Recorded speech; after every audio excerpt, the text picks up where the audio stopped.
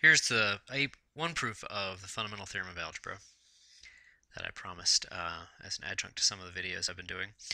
And this is going to be a modification, not a huge modification, of one of the proofs you can find on the Wikipedia page for the Fundamental Theorem of Algebra. I think it's one of the most straightforward, and it doesn't use any big powerful theorems from complex analysis. So the theorem is that given a non-constant polynomial p over the complex numbers, there's c, the complex numbers, that means it just has coefficients in the complex numbers, then p has a root in the complex numbers. And what I want to do first is I want to look at a special case.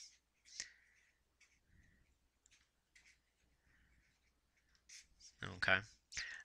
Let's let k be a positive integer.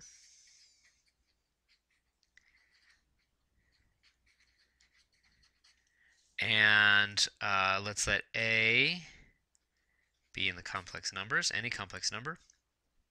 And let's say q is the polynomial q of w, say, is w to the k minus a. Okay, so that's exactly a special case of the situation, and we're trying to find, can we solve that equals 0? In other words, can I find a kth root w of a? If we can't do that, then of course it's hopeless to solve general polynomial equations. Okay, well, if we give ourselves a little bit of knowledge about complex numbers, then this is of course very easy.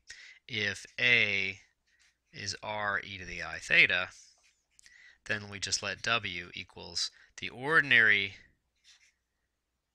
real kth root of the positive or the non-negative real number r times e to the I theta over k, and we're good. Let me make that a little bit. Let me show you a little bit of a more roundabout proof of this, because this is a fairly powerful assumption, and it brings the calculus part into it. And I want to emphasize how this theorem about the complex numbers, it uses a little bit of topology in an essential way. The fact that the complex plane basically has no holes in it, and then algebra. But it's a little bit weird to have to go to this, which is, I think, much more deeply involved with calculus. So let me show you a two-step proof, going to even more special cases that doesn't use quite as much about the e to the I theta. Doesn't use that at all.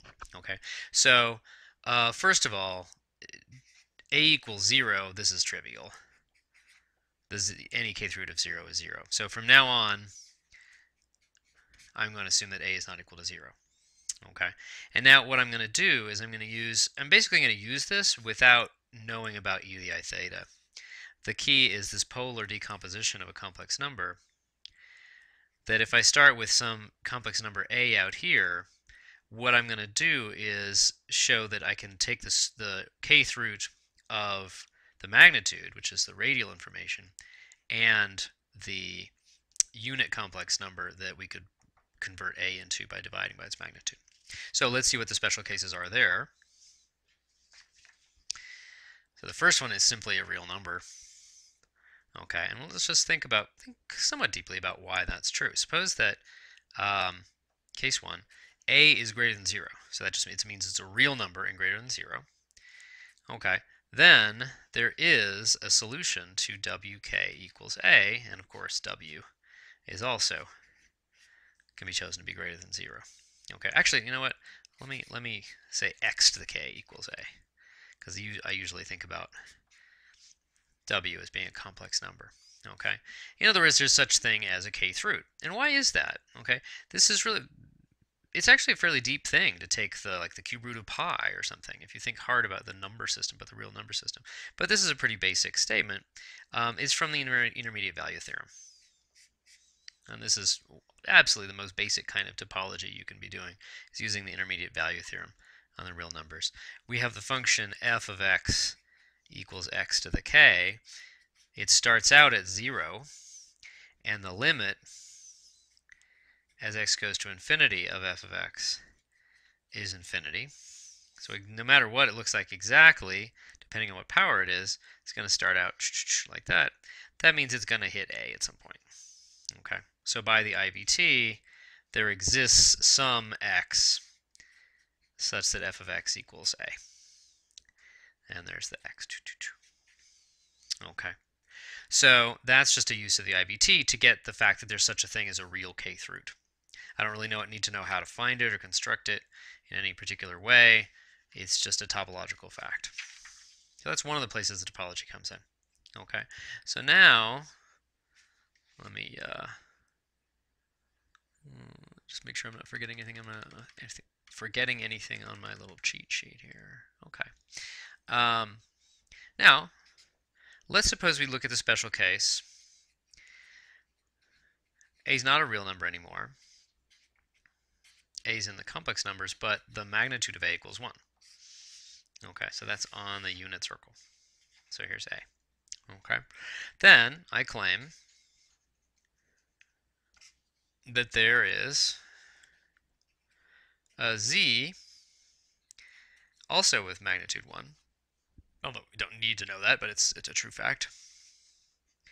With Z to the K equals A. So you can take the kth root of anything on the unit circle. Well, I'm not going to be super careful about this, but it's basically IVT again, but just applied to the circle.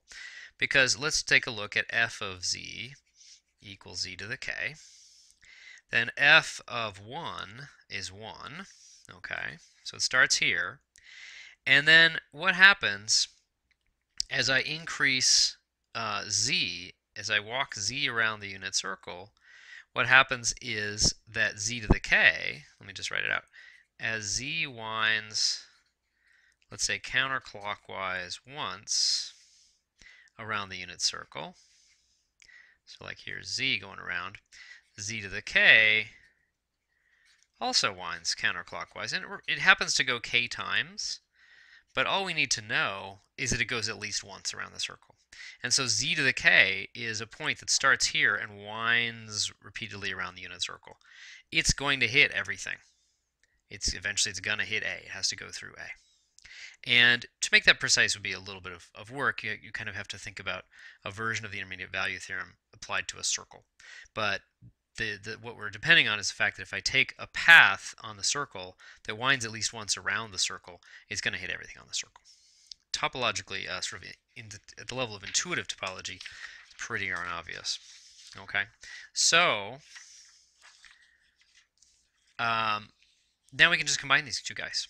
Okay, so now, given any A, as long as it's not 0, and we've already dealt with that case, and this is any complex A, okay, so what we do is we find Z to the K, so this is what I alluded to before. We don't directly find a root for this guy. What we do is we find a root for A over magnitude of A. That's going to be Z, and then find a root of the magnitude. That's the ordinary real number. And then clearly xz to the k is going to be A. And so that's the number we wanted. It's really just secretly, of course, x is the kth root of R, and z is e to the I theta over k. But we never had to know about the e to the I theta business. Okay, just emphasizing that it's really about algebra and very basic topology, and nothing fancier. Okay, so now in the next video, this really shouldn't take too long. I think it's just one more video. We'll get to the real meat of the proof of the fundamental theorem of algebra now that we've done this very, very central warm-up case.